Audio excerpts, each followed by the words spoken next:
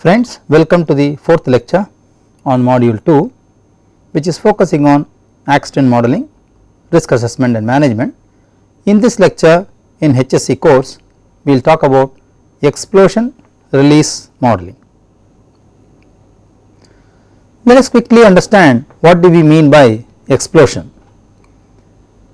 Explosions are generally indicative measures of sound, noise and sudden disruption of objects at the site. Explosion means violent bursting or driving out of objects with a destructive force. So, therefore, an important concept in explosion is that what is the quantum of energy being released when a material or a chemical mixture is exploded. So, there are two types of waves which causes explosion. One is called as a blast wave, the other one is called as a shock wave. Let us see what we mean by a blast wave. Blast waves are caused due to sudden change in pressure, density, temperature and velocity. It has a very large value of gradients of pressure, temperature and velocity because the rise or the change is very steep. This wave cannot travel progressive with the same constant jump. Therefore, friends, it is easy and it is advantageous for us to understand that blast waves are decreasing in nature and will decline as the time progresses. However, if the blast wave is supported by an external source, then the continuous progression of this wave is possible with the same intensity. Therefore, it requires otherwise a continuous strengthening agency to progress in the positive direction with the same amount of amplitude. What are the characteristics of blast waves? Blast waves essentially consist of shock wave front. This progressively happens when the shock wave is projected. Now, the question comes, what do you mean by shock waves? Shock waves are caused due to abrupt change in pressure, temperature, density and velocity. It releases impulsive energy very fast. The speed of shock wave is much greater than that of sound, therefore, it travels much faster in the medium when it reaches and creates destruction as early as possible. Blast wave consists of shock wave front which enables it to travel faster. That is the reason why blast waves also travel faster, because the wave front of blast waves is a shock wave front. Let us quickly see what are the possible types of explosions which can occur in a chemical plant. Types of explosions are generally categorized according to the mode of energy they are releasing: naturally occurring explosion, intentional explosion, accidental explosion. The naturally occurring explosions can be seen as examples that arise from lightning, volcanic eruptions, etc. The thunder heard after lightning is due to the decayed pressure of powerful blast wave which is arising from the lightning. The rapid release of hot gases and large quantities of steam due to volcano eruption forms a blast wave. There are the second category called intentional explosions. They can be further classified as constructive explosions, explosions for engineering applications and destructive applications. Constructive applications can be for blasting of rocks. They are essentially required when you construct tunneling, road construction, dam and bridge pier construction, etc. You may have to blast the rocks for effective deeper foundations. Therefore, we also do blasting, which is also a form of explosion which is essentially meant for constructive applications. There are, however, advanced techniques available which are used in the recent past for controlled blasting. So, essential problem in case of such blasting is the free throwaway material in the atmosphere, which can cause damage to the people around, which can also cause destruction to the objects located around. Now, controlled blasting can prevent the flying of objects which is occurring because of this blasting, which is generally practiced in modern construction techniques these days. You can also do explosions for engineering applications. This may occur in the combustion chambers of internal combustion engines. It happens when the engine is not properly tuned. Technically, this is what we call as engine knocking. The energy in such situations are released during rocket launching is also a time of explosive, which is for engineering applications.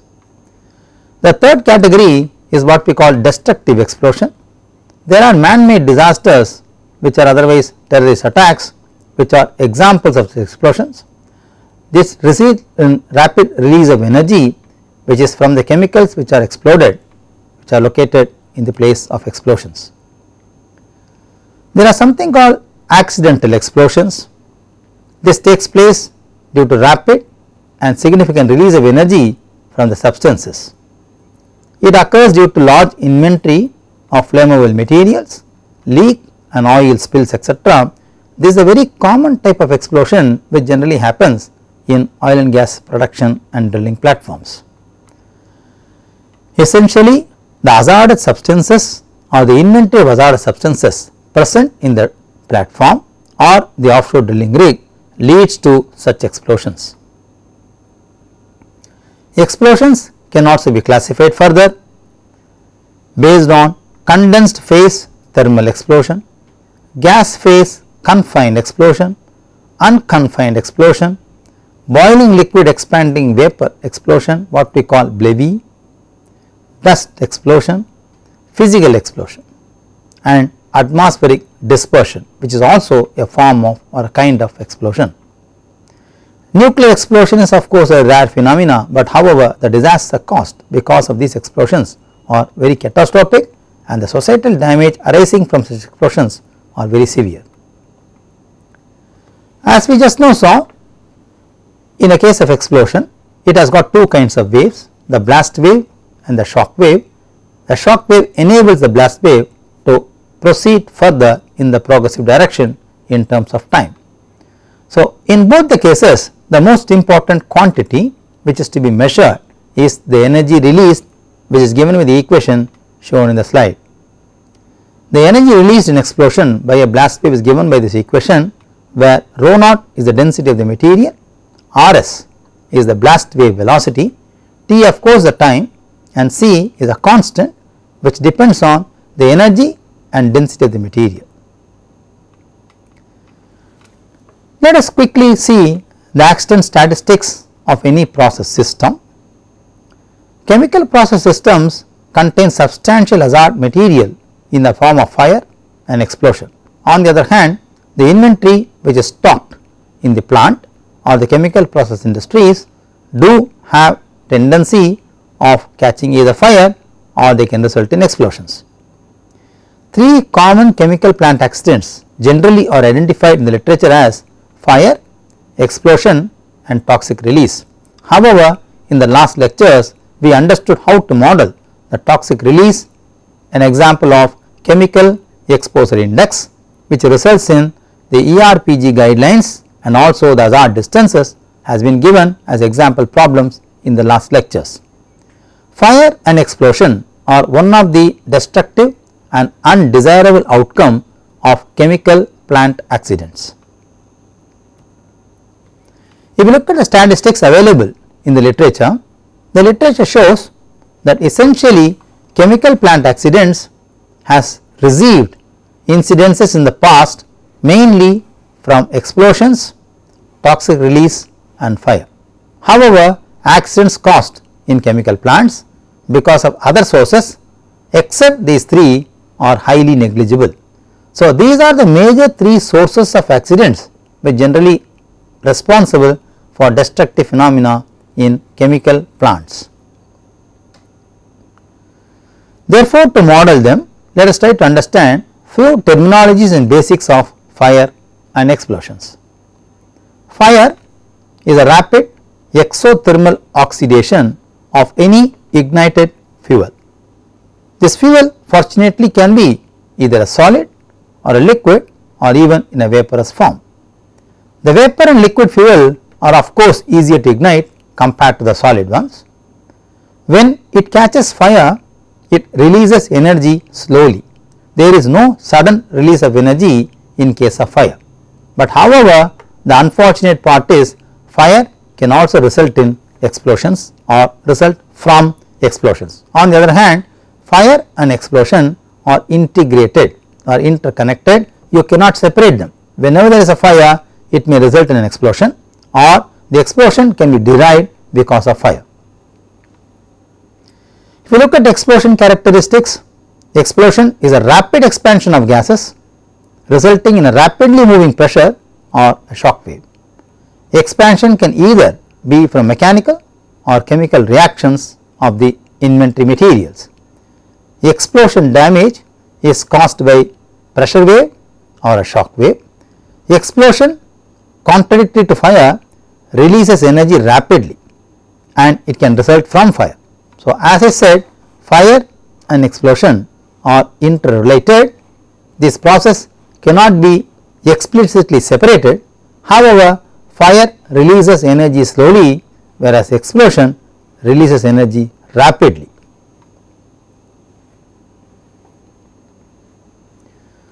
Let us quickly see from this table what are the different elements that can cause fire, what are the types of these elements which can result in fire, and let us see quickly some of the examples on this list. If you look at the fire element, fuel as one of the fire element, it can be either liquid, it can be solid, or it can be gaseous state. For liquid, the examples can be gasoline, acetone, ether, pentane, etc. Solids which can catch fire as a fuel is plastics, wood and dust, fibrous material and metal particles, whereas the gaseous states acetylene, propane, carbon monoxide, hydrocarbons, etc. can be fuel which can cause fire. If you look at oxidizers, which are also available in 3 different states as solid, liquid and gas. Gaseous can be oxygen, fluorine and chlorine. Liquids can have examples as hydrogen peroxide, nitric acid, perchloric acid, etc. And of course, solids can be metal peroxides and ammonium nitrate, which are classically few examples which are very common in hydrocarbon industries. The third important element which is responsible for fire is the ignition source. The source of ignition for causing fire can occur by a spark on the top side of the plant, it can be flames, it can be even static electricity, or it can be heat which can cause exothermal reaction from the chemical inventories available on the plant. Now, the essential question comes after understanding basic characteristics of fire and explosion: how can we prevent a fire or an explosion accident? Now, if you look at this triangle which is shown on the screen now, this is famously known as fire triangle. This fire triangle has got 3 arms. One is the oxygen arm, the other is the fuel arm, the third one is the ignition source. Hypothetically, friends, if any one of these arms is not present, it will not result in fire. But unfortunately, if you remember and understand, a offshore or a process plant cannot sustain a process industry without any one of these 3 arms, because we need oxygen in a plenty for chemical reaction. Of course, fuel is a participating element in any chemical process industry, and of course, how carefully you do ignition sources as shown in the last slide cannot be completely avoided. They can be only inspected, mitigated, rectified and managed comfortably. Therefore, a fire triangle which is a hazardous scenario in any process industry will always exist live in the industry, because the arms of the triangle can never be forbidden for any specific practical reasons. Therefore, fire and explosion accidents can be prevented hypothetically if you know the knowledge of the following. You must clearly know the fire and explosion characteristics of the inventory material available in the plant, the nature of fire and explosion process. You should also know different procedures to reduce the fire and explosion hazards.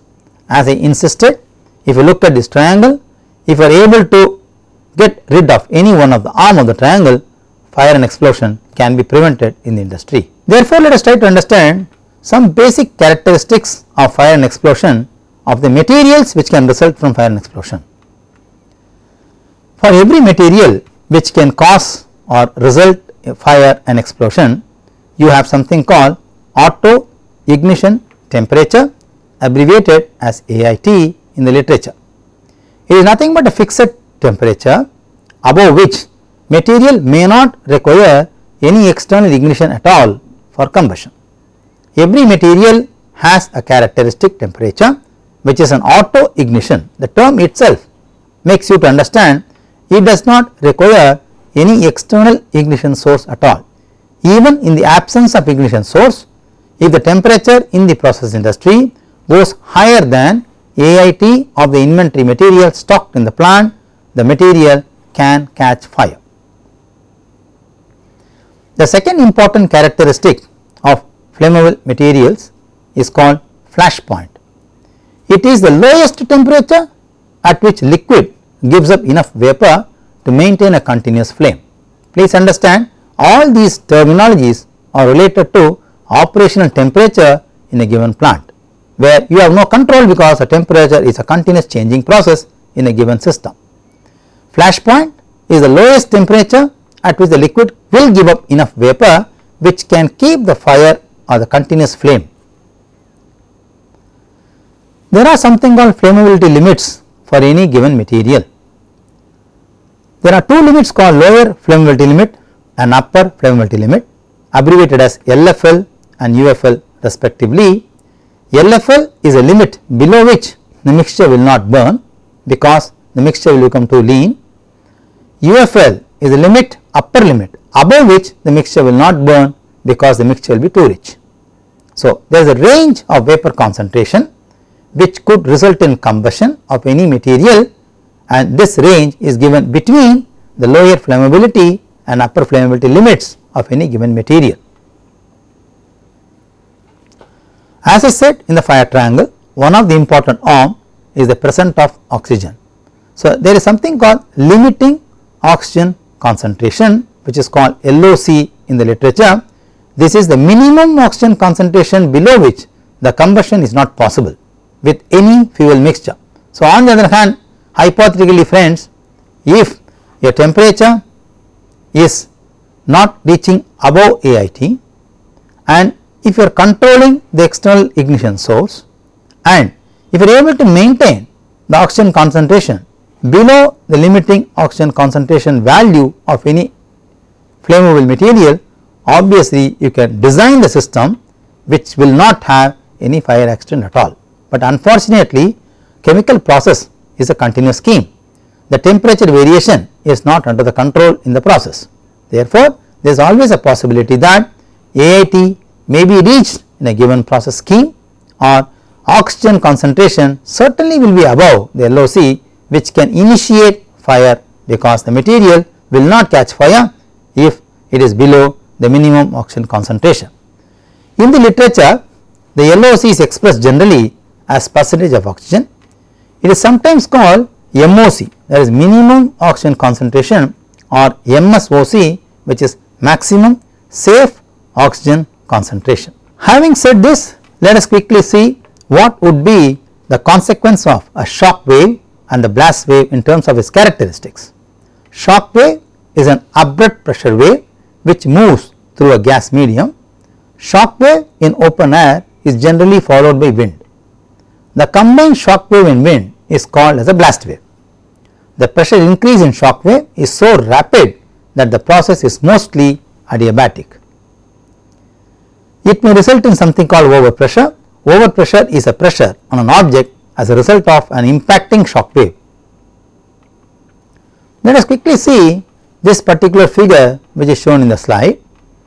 The figure plots the variation of temperature versus flammable concentration, and there are two limits marked in the y axis, which is lower flammability and upper flammability limits, within which or between which the liquid or the fuel remains flammable, beyond which and below which the fuel is not flammable. That is why we are marked as non-flammable beyond this region. However, for increase in temperature, the flammable limits keeps on increasing. It is very unfortunate, at higher temperatures you will see that the range of flammability of the material is higher. But however, if you are able to maintain the temperature within auto ignition, then in that case the flammable region can be limited only to this zone, because beyond which auto ignition will not be present, therefore, the fuel will not catch fire. So, this figure shows you the range of flammability of liquid and gases. As I said, the gas will become flammable beyond a specific point, which is called as the flash point. Now, I want to obtain the flammability characteristic of given liquid. The equation shown in the slide will help you to estimate the flammability of a given liquid, provided the constants A, B, C, etc. are known to me from the table. Let us see what are these constants. Liquids can be estimated for the flammability characteristics, essentially the lower flammability and upper flammability and the flash point, using the equation. Mathematically, it is calculated using boiling point relationship, where A, B and C are constants available in the literature chemical engineering handbook for a given mixture.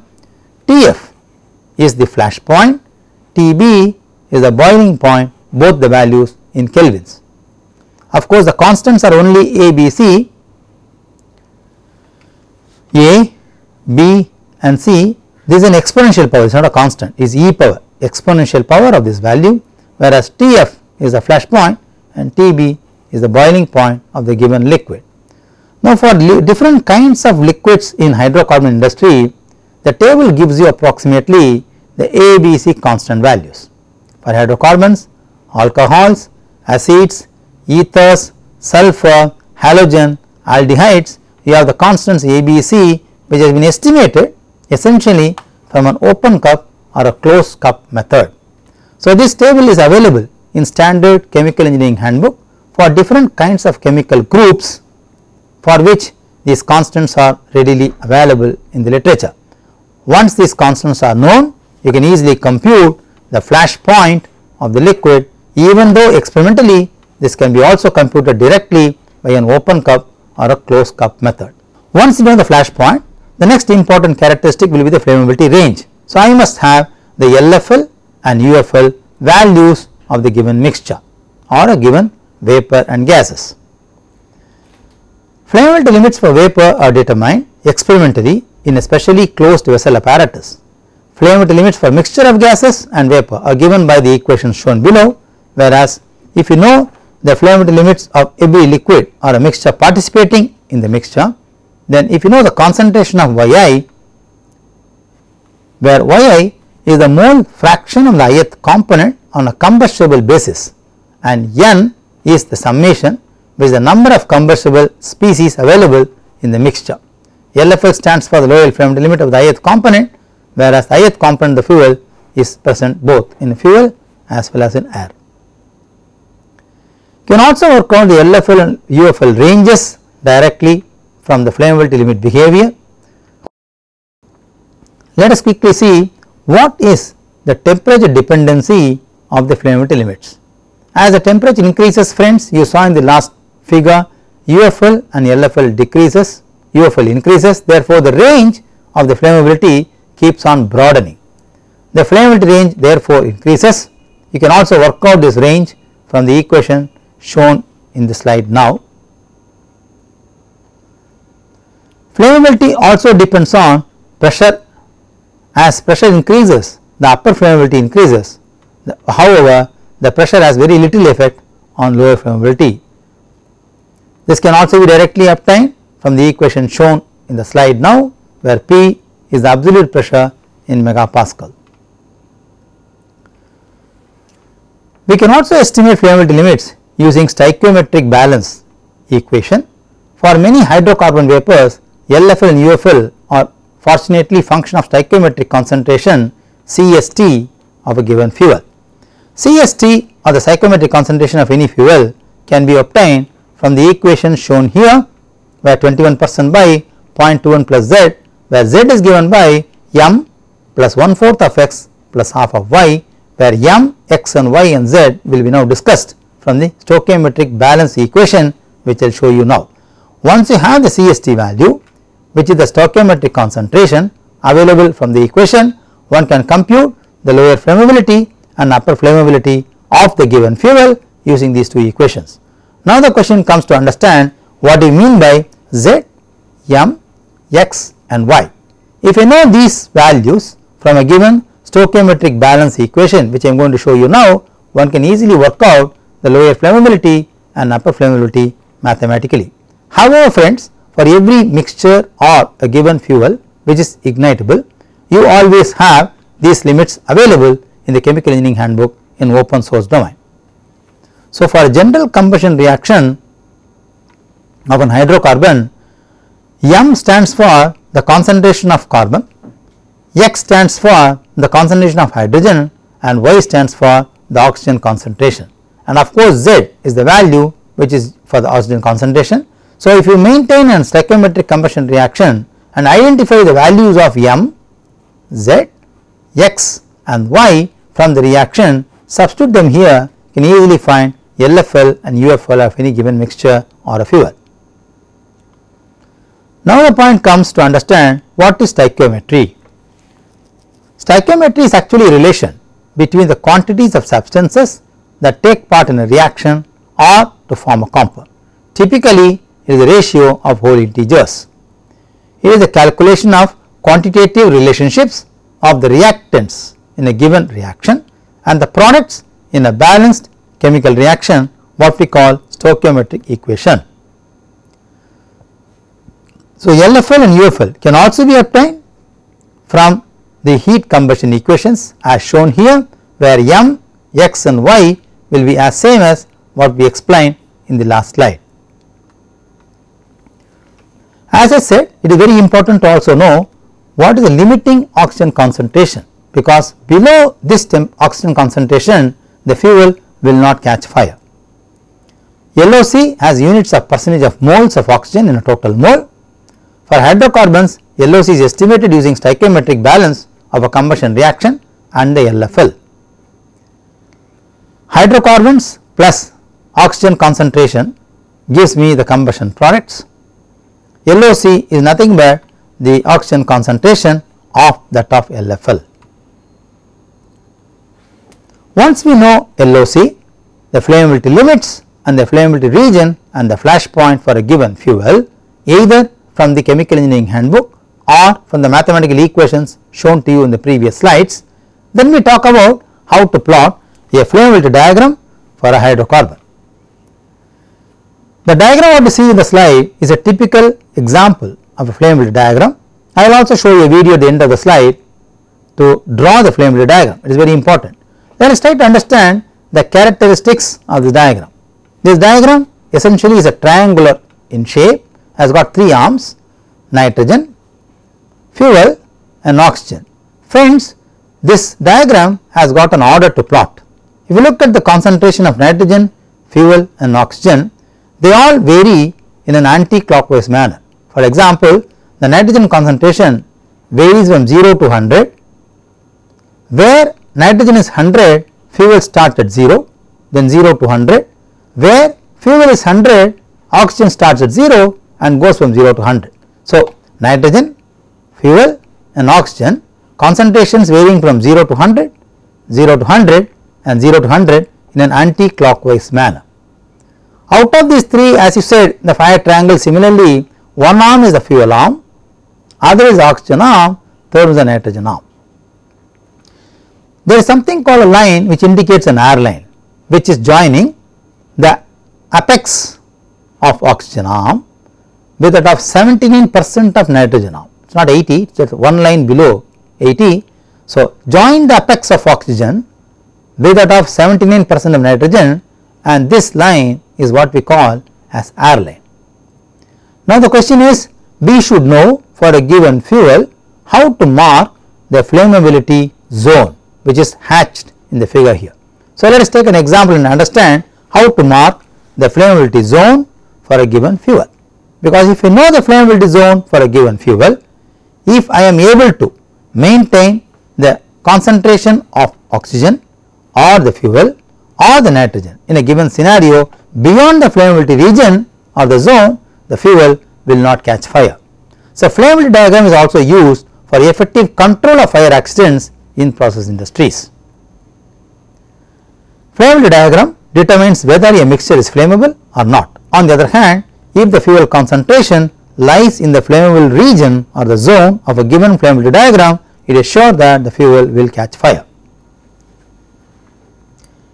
Therefore, flammability diagrams are required for controlling or preventing accidents of flammable mixtures. Of course, it depends on chemical species. It is a function of both temperature and pressure. Now, the question interesting comes, how do I draw a flammability diagram?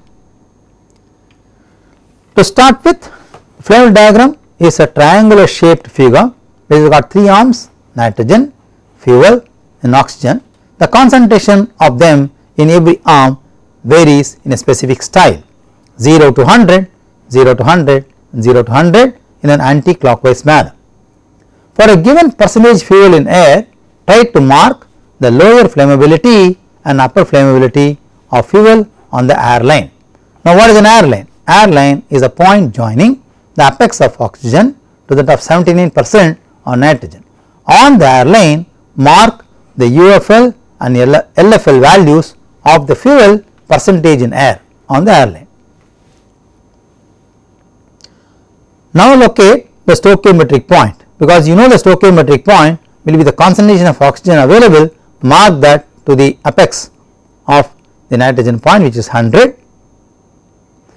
Locate the stoichiometric point on the oxygen axis, which is available for a given mixture from the chemical reaction or the combustible reaction.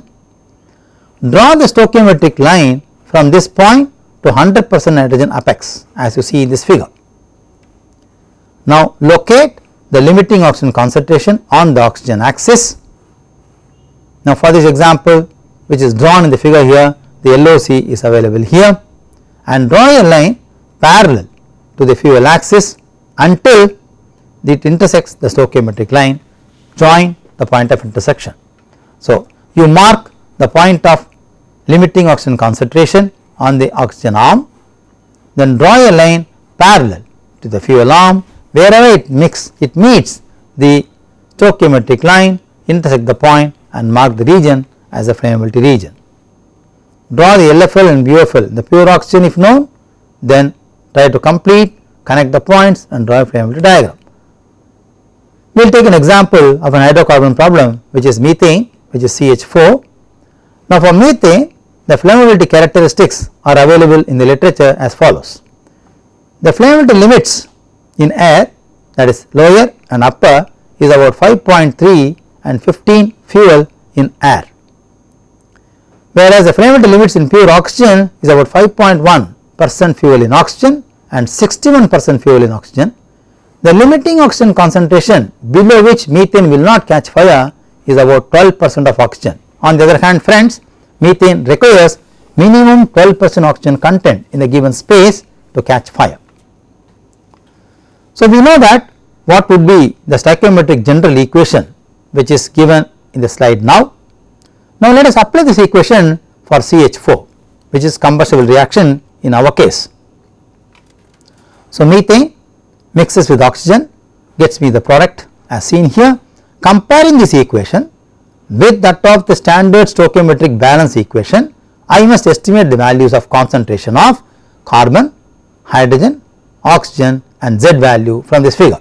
So, when you compare, you will see that the Z value is becoming 2. Therefore, the stoichiometric point can be given by this equation as Z by 1 plus Z in 100, which is 66.7% of oxygen is the stoichiometric point of the given fuel. So, the stoichiometric point can also be experimentally established, but in this case we have used an algorithm or calculation to find out the stoichiometric point by looking at the combustion reaction of methane and looking at the weightage of the oxygen concentration in the given process. That will give me the stoichiometric point for the given fuel. Once I know the stoichiometric point, I draw the flammability diagram like nitrogen arm, fuel arm and oxygen arm, mark the air line which is apex or 0 of oxygen with 79% on nitrogen, which is called as an air line. On the air line, mark LFL and UFL of the fuel in air. You please see here the LFL and UFL of the fuel in air is to be marked on the air line. So, 5.3 and 15 on the air line, you just mark it here and extend it to the air line. Then you try to identify the stoichiometric point, which just now we calculated 66.7%. You see from this equation here, mark that, join with 100 of nitrogen, I get the stoichiometric line. Wherever the stoichiometric line intersects the limiting oxygen concentration. Now, limiting oxygen concentration for this chemical or this hydrocarbon is 12% on the oxygen arm. So, mark 12% on the oxygen arm, draw a line parallel to the fuel arm. Wherever this line and the stoichiometric line intersects, mark the point and extend the LFL and UFL points. Now, you get the values intersections as A, B, C, D and E, which is nothing but 5.1% methane and 61% methane on the oxygen arm, which are available here. So, I mark 5.1% and 61% respectively on the oxygen arm. I get these 2 points, and preferably I get these 2 points intersected from the fuel arm on the air line. Of course, this point is an intersection of the stoichiometric line with that of the air line. I get now the boundary of the flammability region. Now, if I hatch this, this becomes my flammability region, which is again shown in the same manner. So, the flammability region in the specific example is what is shown between the dotted lines here. This is the line which is the limiting oxygen concentration, which is marked on the oxygen arm and line drawn parallel to the fuel arm. Flammability diagram has got an order: nitrogen, fuel and oxygen marked anti-clockwise, 0, 100, 0, 100 and 0, 100. Now, let us see a video quickly how to draw a flammability diagram. The arm what you see here in the horizontal is the nitrogen arm 0 to 100, followed by which you draw the fuel arm, which is methane 0 to 100, then the oxygen arm. Prepare a grid, select the apex of oxygen, draw the air line, then mark the stoichiometric point, draw the stoichiometric line, mark the UFL and LFL on the air line, then also mark the LOC and draw a line parallel to the fuel arm, and the intersection of this with the stoichiometry will give you the MOC. Draw a line of LFL on the fuel arm and draw a line of UFL on the fuel arm, mark the region of the flammability diagram. So, this is the flammability zone which the fuel concentration will catch fire.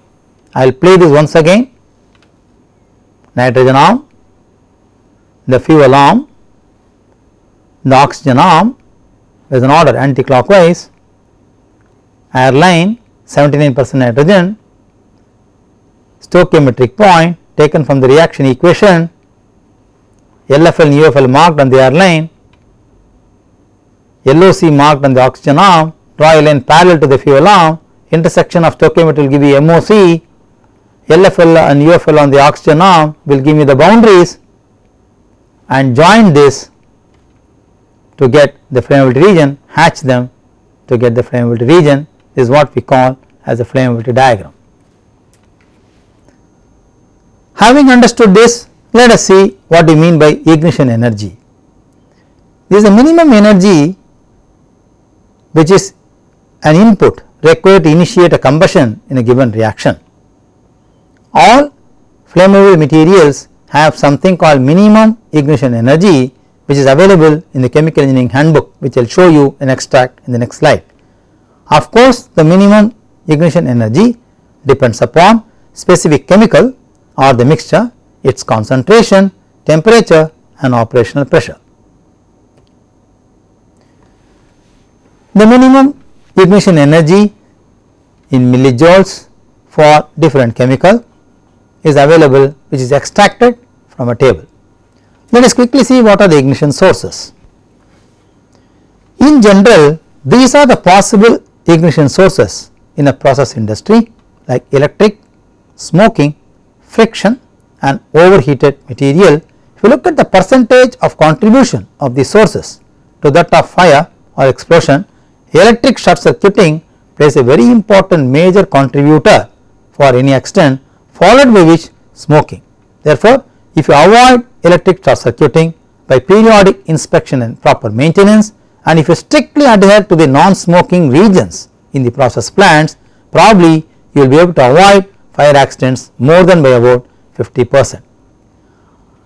There are other sources which contribute to also 22%, which can arise from unforeseen incidences. Of course, the sparks, the flames, the hot surface, etc. do also contribute substantially to close to about 20%. So, put together, if I can avoid electric short circuiting, strictly adhere to non-smoking regions, avoid overheating of the material, and be careful in not allowing any flames or sparks in the given region, I will be able to control the fire accident as close to about 70% in a given process industry. Explosion, of course, we saw is a rapid release of energy causing development of pressure or a shock wave. Energy may be pressure energy or a chemical energy. There are different types of industrial explosion: confined vapor cloud explosion, an explosion which happens in a vessel or a given building. It is caused due to release of high pressure or chemical energy. Vapor cloud explosion, which is abbreviated as VCE, is an explosion caused by instantaneous burning of vapor cloud formed in air due to release of flammable chemical in the atmosphere. Boiling liquid expanding vapor explosion, which is called as BLEVE, explosion caused due to instantaneous release of large amount of vapor through narrow opening under pressurized conditions. Vented explosion is an explosion resulting due to high speed venting of the chemical suddenly in the atmosphere. Dust explosion results from rapid combustion of fine solid particles in the atmosphere. There are different explosion characteristics which are very difficult to characterize. Explosion energy is dissipated in the form of pressure wave, projectiles, thermal radiation, and acoustic energy. We have already seen a blast wave, which is nothing but a shock wave in open air, generally followed by a strong wind. Overpressure is the pressure of an object as a result of an impacting shock wave. Detonation is a form of explosion in which reaction front moves at a speed greater than sound in that given medium. So, reaction wave is faster than speed of sound, which is called as detonation. Alternatively, there is a process called deflagration, is again an explosion in which the reaction front moves at a lesser speed than sound in a given medium. So, the fundamental difference between deflagration and detonation is the reaction wave's velocity. In one case it is much higher than sound, in the other case it is much lower than sound. Let us quickly compare these two, deflagration and detonation. Both are explosions. In deflagration, reaction front moves at lesser speed than sound, whereas in detonation it moves faster than sound. The pressure wave moves away from the reaction front at the speed of sound, whereas in this case the pressure wave is slightly ahead of the reaction front, moving at the speed. You can see here the reaction front and the pressure front, whereas in this case the reaction front and the shock front is in the prohibited direction. If you look at the deflagration, since the velocity is lesser than sound, it creates a damage for a larger distance, whereas the shock front or detonation is an impact wave which causes explosion for a very short distance but a very high amplitude. So, in this case the amplitude may become comparable, but the damage caused by deflagration is much larger compared to that of detonation. However, the influence of explosion on the given structure or material will be more severe and catastrophic if it is detonated compared to the top if it is deflagrated. Friends, in this lecture we discussed to understand how flammable diagrams can be plotted, what are the different essential characteristics of material which can cause fire, what is a fire triangle, how flammable diagram can be intelligently intercepted to avoid fire accidents in oil and gas industries. Thank you very much.